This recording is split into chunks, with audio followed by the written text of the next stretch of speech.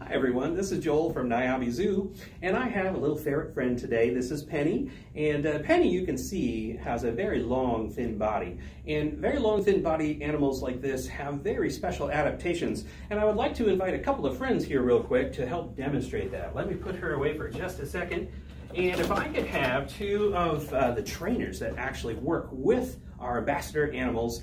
We have Jess. Jess, come on over. And then we have Laura right here. And we're going to try and demonstrate a little bit about the flexibility of a ferret in being a major adaptation so that they can survive in the wild. So we're going to use this cool tube here for a second, but we got to modify this tube just a little bit. Can you guys pull that thing apart? Pull it. Pull it. Oh, use those muscles. Pull it harder. Oh, there we go. Very good. Okay, now, if you could make this look like the letter U. Good, good, good. And then if you guys could swap sides here and pull that down around my hand. Go down, down. Okay, gosh, these zookeepers are strong. Let me just tell you. Okay, so if we take this and can you hold that with two hands right there? And would you hold that with two hands right there? And we are going to go get our ferret friend, and I'll be right back. So as we look at ferret flexibility, we see this tube right here, and sometimes kids might go into different playgrounds and kind of go through big versions of these tubes, but ferrets, they like going through tubes too. So here's Penny. Everybody say hi, Penny. Hi, Penny. Everybody say bye, Penny. Bye, Penny. And Penny's gonna crawl herself right down in there. She loves this little tube. Let's step a little bit closer here and see if she comes out that other end.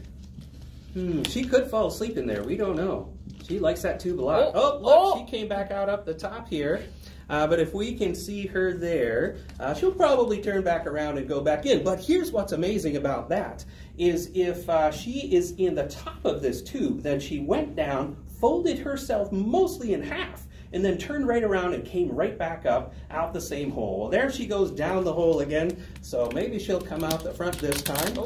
But that's the thing, is that ferrets have to be so flexible that if they're underground, oh, there she is. There she is. So you can see that she folded herself over herself again, went down through the tunnel, went through the loop-de-loop, and came out the front there. And that really demonstrates how flexible ferrets can be. Now, of course, these plastic tubes aren't underground, but what we would see is that ferrets would actually be in underground tunnels hunting other animals. So we might think of things like rabbits, or like their wild cousin, the black-footed ferret, would be hunting things like prairie dogs. So she just came right back out the top here. So she likes moving back and forth. But you notice that every time she comes out of that tunnel, she comes out face first. Right? And that's very important, because if you were a tunneling animal and you went down in a tunnel but then came out backwards, you wouldn't know if a predator might be waiting for you at that exit. And so you got to come out face first so you can see what's going on. And as you can see, she demonstrates that back and forth. She's very good at moving back and forth. Now, when we think about her wild cousins, things like weasels or even mink, but especially things like the black-footed ferret, they of course can be impacted by what humans are doing to their environment. Things like the black-footed ferret, that animal is highly endangered. In fact, it almost went completely extinct, reducing its numbers down to just 18 animals just over 30-some years ago. And now, of course, there is a release program to put them back in the wild, and it's important to protect not just the ferret, but also its food source, like prairie dogs, and the places where prairie dogs live.